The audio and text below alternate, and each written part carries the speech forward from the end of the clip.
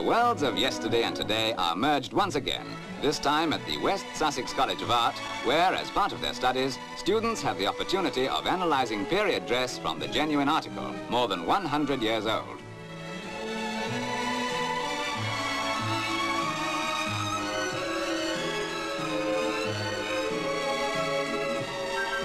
Whereas most art schools and colleges have to rely on book illustrations for their guide, these beautiful gowns, dating from 1813 to 1890, are part of a valuable collection lent to the college by the Worthing Museum and Art Gallery Committee.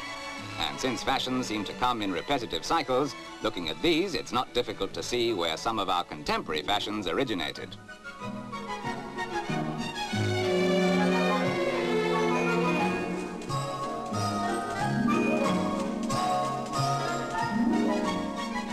This day dress, in the style worn by the young Princess Victoria just before she became Queen in 1837, is typical of the lovely gowns that made women look like women, compared with the shapeless sack lines and so-called bohemian styles of today.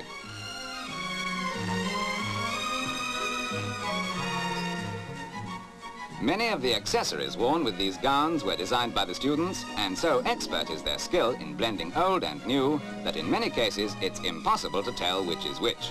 However, naturally their main interest is in contemporary design, and side by side are creations like this. One thing is certain, with artistic youngsters like these, there'll be no shortage of ideas in a few years' time.